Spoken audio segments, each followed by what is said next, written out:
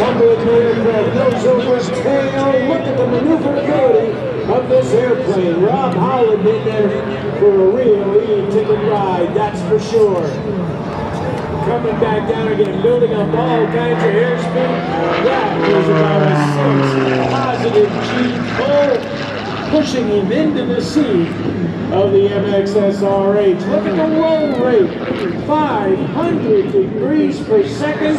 That's just a little more than a roll and a quarter per second. Highly maneuverability.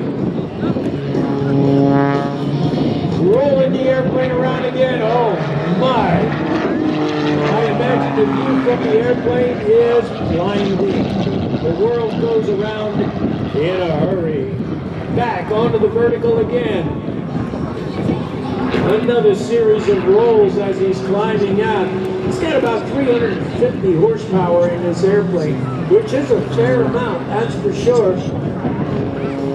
Turns it over and holds it inverted. And completes a series of aileron rolls out. There's that hard pull.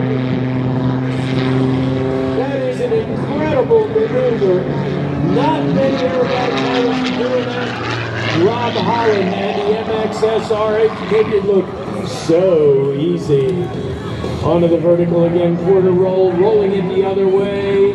Airspeed starting to bleed off. Wait for it. Boom, right over the top. He's got the airplane completely flat right now. He's got the nose up, hanging on the propeller.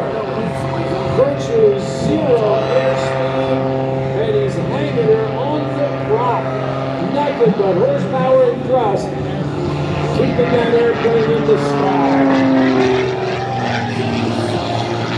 Comes out of it and he goes all the way down to the runway there. He does have a 0 level waiver, which means that if he were to come out of a maneuver and touch his wheels on the runway, that would be perfectly legal.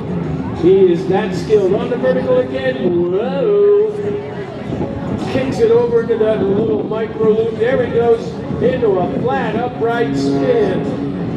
All right, Rob, don't wait too long. There he goes. He's out of it. Fortunately, the maneuverability of this airplane allows you to easily get into that kind of maneuver and also allows you to get out of it as well. Look, touches the runway. There's a roll. Here he comes. And that, ladies and gentlemen, is Rob Holland's